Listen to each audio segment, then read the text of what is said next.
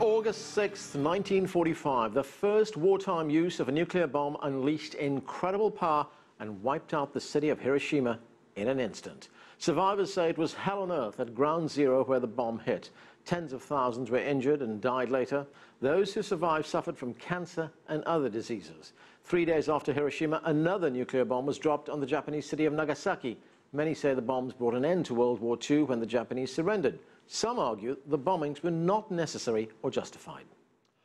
Joining me now in the studio to discuss the 70th anniversary of the atomic bombing of Hiroshima by the United States is Peter Kuznick. He is Professor of History and Director of the Nuclear Studies Institute at American University. Peter, thanks for joining us. Good to be here. When the United States dropped those atomic bombs on Japan, Dwight Eisenhower said Japan was already defeated and dropping the bombs were completely unnecessary. This is not some revisionist historian that we're talking about here, not some radical peacenik. No, this is a man who's Supreme Commander of Allied forces in Europe, a future President of the United States. Was he right? He was right, and he had a lot of company in that position. In fact, 6 of America's 7 5-star admirals and generals who got their 5th star during the war are on record, like Eisenhower, saying that the atomic bombs were either militarily unnecessary or morally reprehensible. And many of them said both, as did Eisenhower, as did Admiral Leahy, who was Truman's personal chief of staff, as did Douglas MacArthur. We're not talking about pacifists. MacArthur actually said that if we had changed the surrender terms to let the Japanese know they could keep the emperor, the Japanese would have surrendered in May. The Japanese were already defeated. They were trying to surrender. There was no excuse militarily to use the bomb. It wasn't, the official myth is that the bombs were used in order to prevent an invasion, that the only way the Americans were going to get the Japanese to surrender was by invading, and we were going to lose hundreds of thousands, up to 1 million men in an invasion. Nonsense, mythology, lies. As Admiral Leahy said, I could see no justification from a national security point of view for an invasion of already thoroughly defeated Japan. Right, and Commander Chester Nimitz, commander of the Pacific Fleet, said the same thing as well. So the question is, why did the U.S. drop these bombs? The U.S. wanted to drop the bombs. It's sad, it's tragic, it's outrageous, but the U.S. wanted to drop the bombs for a couple reasons. First, Truman probably hoped that it would expedite Japanese surrender, and he wanted to speed up Japanese surrender because we had promised the Soviets that if they came into the war, we begged them to come into the war, they agreed to come into the war, we promised them a lot of territorial and economic concessions if they came into the war. Truman thought that maybe we could preempt that, and if we got them to surrender before the Soviets got in, then the Soviets would not get what we promised them. Secondly, the United States wanted to send a message to the Soviet Union. The United States wanted to let the Soviets know that if they interfered with U.S. plans in Europe or in Asia, this is what they could expect. And the Soviets understood that. In fact, the Soviets interpreted it precisely that way, that it might have been physically dropped on the Japanese, but the real target of the bomb was the Soviet Union. In fact, the United States had broken the Japanese codes.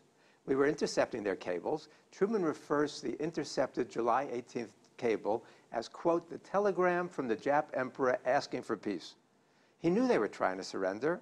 He knew that the Soviet invasion, American intelligence had been reporting since at least April that the Soviet invasion would convince all Japanese of the complete inevitability of defeat, that they would surrender almost immediately, which is what happened. The myth in the United States is that the atomic bomb ended the war. The reality is that the Soviet invasion ended the war. You know where you can go to find that analysis?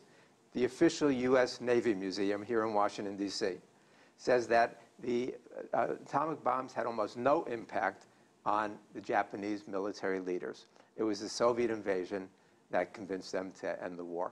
Looking at the long-term impact of those bombings, how did it change the United States, and especially how the United States saw its role in the world after that? Well, what it really changes is all of history.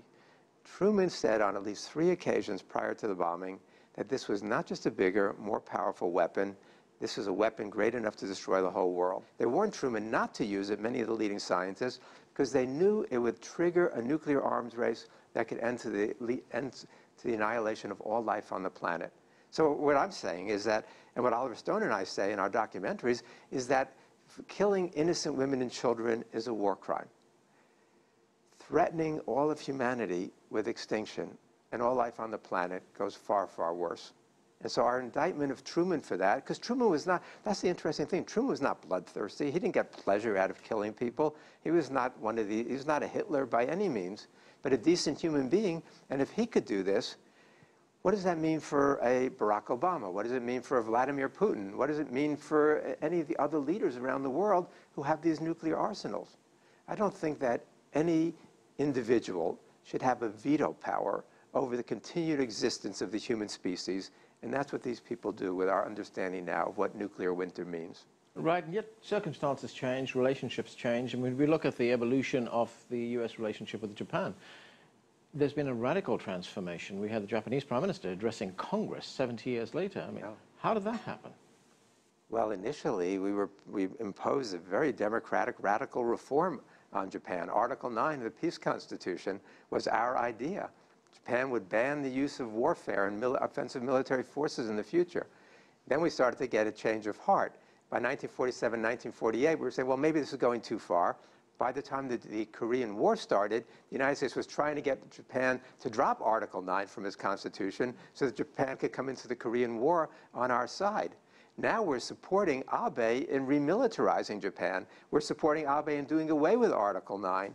So we've had a complete reversal. Disappointing to me is that Obama is going along with these plans.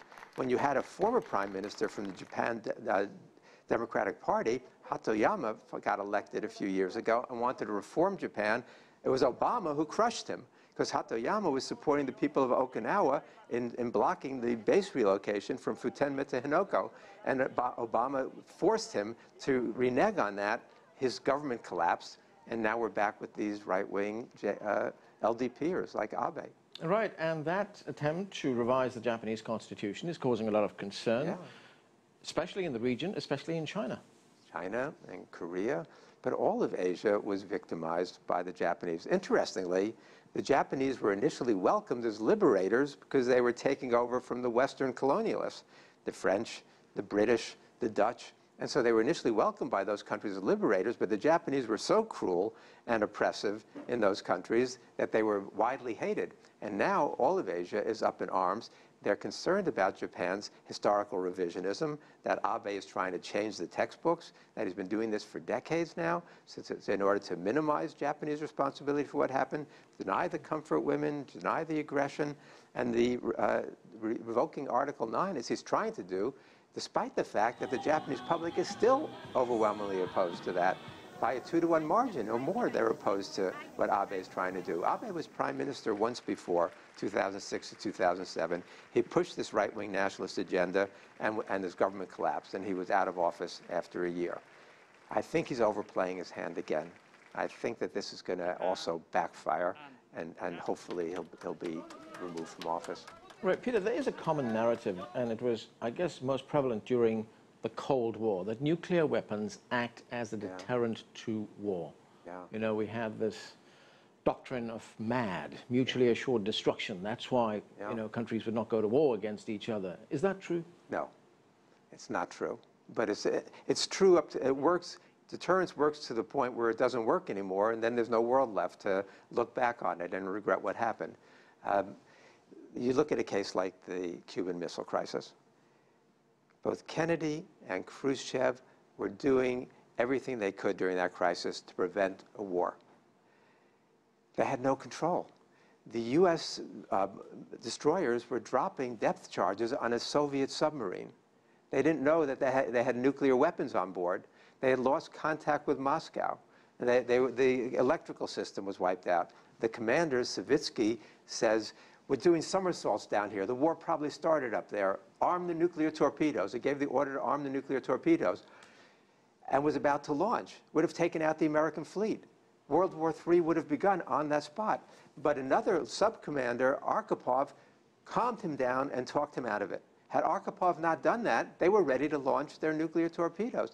Kennedy and Khrushchev drew the lesson from the Cuban Missile Crisis that crises can't be controlled.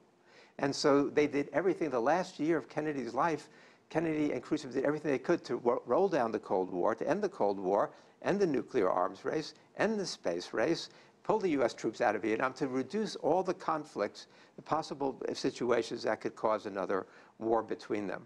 Unfortunately, Kennedy was assassinated, and Khrushchev was ousted from power the following year. Right, and when we look at nuclear proliferation, we seem to be going in the other direction right now. There was a time when there was talk of reducing the number of nuclear warheads around the world, but now it's going in the other direction. We look at the list of countries, more and more countries that are acquiring nuclear weapons or trying to get them. Yeah, it's a dangerous situation. Mohammed al-Baradei, the head of the IAEA, warned that about 40 countries have the technological capability to develop nuclear weapons, and many of them have a stockpile of fissile materials to do that. It's a dangerous situation. We hoped that Obama was going to provide leadership. He's strongly anti-nuclear in his background. He marched against nuclear weapons in Central Park as a Columbia student in 1982. He made that great speech in Prague, or pretty great speech in Prague, and he calls for nuclear abolition, says the United States has the responsibility to lead that effort because we're the only country to have used nuclear weapons in warfare against another country. And now what's Obama doing? You don't hear him talk about nuclear abolition. Obama is now calling for the revitalization of America's nuclear capabilities. He wants to invest about $335 billion over the next decade, and it's been estimated this is probably going to cost $1 trillion over the next 30 years. Obama is a huge disappointment when it comes to this. The Chinese are modernizing, the Pakistanis, the Indians. India and Pakistan came very close to a nuclear war last decade.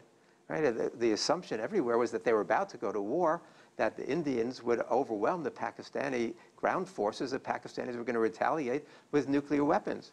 One of the Pakistani military leaders said, well, you can get killed crossing the street getting hit by a car, you can get killed in a nuclear war. What's the difference? I think there's a big difference. We now know, with the understanding of nuclear winter, that even a limited nuclear exchange between India and Pakistan of between 100 and 200 nuclear weapons would probably kill 2 billion people and lead to a decade of famine, starvation, and disease. I mean, this is what we're talking about. That's 1 or 200. We've got 16,300 still. According to the NPT, the nuclear powers, the 5 nuclear powers, were supposed to aggressively move to eliminating their nuclear arsenals. They've got the moral chutzpah, authority to rain down on Iran for a program that the CIA says stopped in 2003, and yet we're revitalizing and modernizing our nuclear arsenal. What's the message that we're sending? We think that it's so necessary for us to have nuclear weapons. How about Iran? In a country surrounded by hostile forces, we can understand why they might want to. I don't want to see them get nuclear weapons. I don't want to see Saudi Arabia and Egypt and other countries follow up and get nuclear weapons. That would create anarchy in the region. But you could understand why Iranian leaders might want to.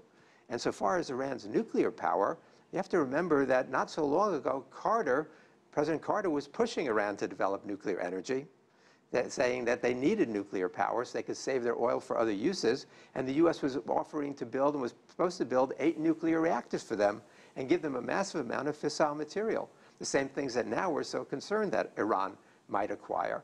So we have to know some of this history. We don't, unfortunately, as a nation. We're going to have to leave it there. Peter Kuznick, thanks for joining us.